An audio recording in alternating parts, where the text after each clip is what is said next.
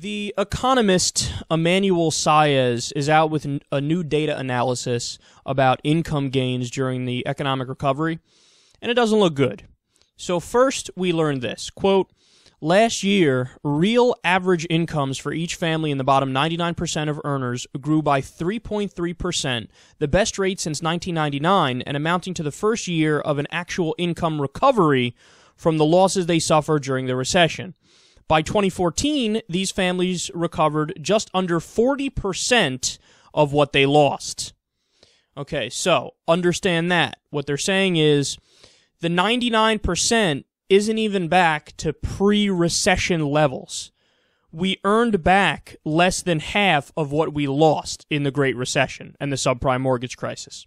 That's very important because, you know, the media will talk about, oh, great economic recovery. And understand, in some ways, it has been decent. It's been decent stock market-wise. It's been decent in terms of we have cut back on unemployment and things like that.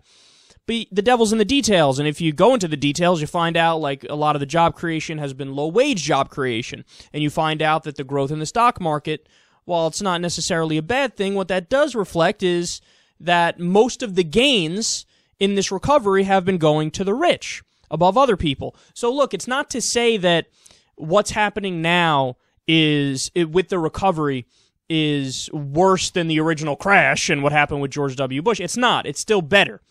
But keep things in perspective and understand the recovery could be a hell of a lot better, specifically for middle-class people and poor people. While we are moving in the right direction, in some ways, we're really not moving in the right direction by the most important measure. So, with that being said, let's listen to the next passage here. They say, the rich did far better, however. The top 10% of American earners captured 49.9% of total income. That represents the highest share they've ever gained except for 2012. Okay, so now let me show everybody the chart here because this should concern you. All right, so what you're looking at here is where the income in America is going. And you can see the dates at the bottom. It shows from 1917 all the way up until 2012, or a little bit after 2012. It actually goes to 2014. And what you see is, during the so-called Roaring 20s, even though it was fake growth, and then you had the fucking bubble burst and the jig was up, and there was a Great Depression in 1929, and then the stock market crash. During the Roaring 20s, what do you see happening there?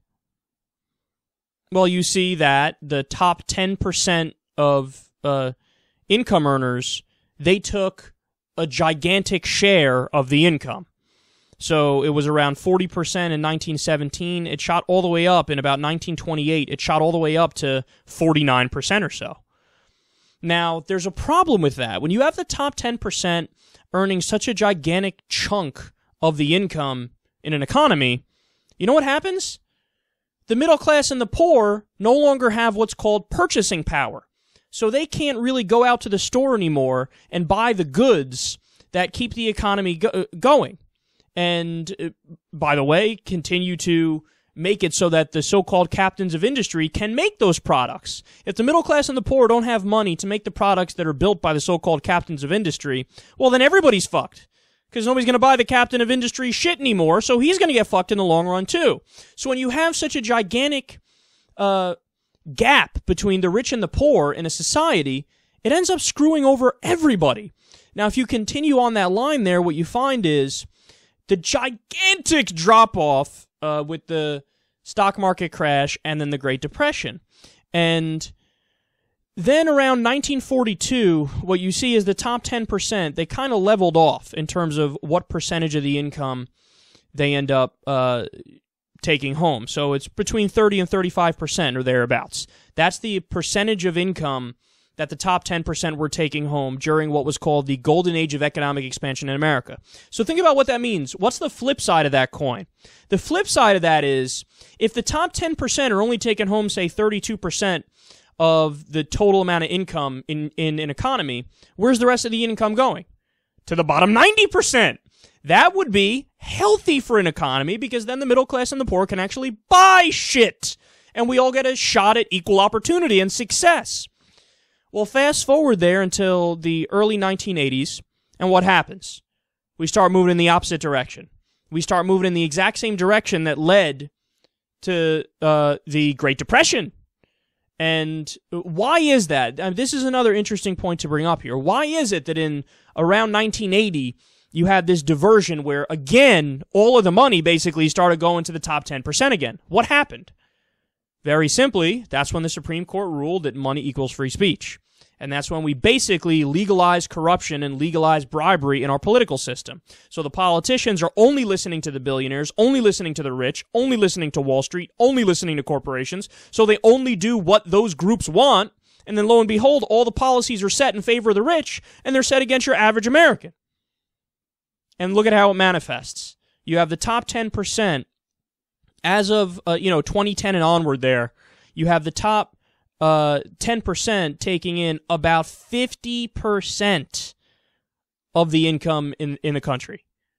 The top 10% are making 50% of the nation's income. That is incredibly lopsided. So we're right back to the distribution of wealth that existed right before the fucking Great Depression.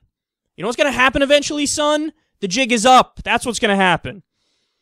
We're out of tricks, man. What are we supposed to do from here? When the middle class and the poor are totally squeezed and they're all tapped out on their credit and they have fucking student loans out the wazoo and they got all these problems, they're all in debt. What happens? Eventually, people can't buy the material goods anymore. When they can't buy material goods, the jig is up because then the companies go out of business, the captains of industry are affected, and the entire economy tanks. And this doesn't even take into account other problems, gigantic problems like derivatives, which are totally unregulated, and it's casino capitalist gambling, which always blows up in the first place. So look at this, man. Look at what's happened. We totally have forgotten the lessons of history. We totally have forgotten that a more equitable distribution of wealth is necessary for a capitalist economy or a mixed market economy to survive. You can't have massive income inequality like this because it's going to blow up in everybody's faces given enough time. But of course, it's the unfettered greed of the idiots in the top 1% that have led us to this point. And then what happens when it blows up? What are they going to do? They'll blame Obama and they'll turn around and blame Democratic policies. Even though the solution to this problem is what? True democratic policies, true progressive policies, efficiently regulating Wall Street and the marketplace, saying that money does not equal free speech anymore, having a New Deal program again, having strong unions, doing a New Deal, infrastructure spending, shovel-ready jobs, all that stuff. That's the answer. But I fear that when the next crash happens, it'll be all too easy for pundits on the right and your average idiot to say, well, we had Obama in office and this crash done happened, so I guess you're going to blame the liberals and we should elect Republicans and have them do their policies. But no, you idiots, the problem is that the Democrats and the Republicans did too far right-wing economic policies. The answer is and always will be left-wing economic policies, so we have a better distribution of wealth and the entire society is better off.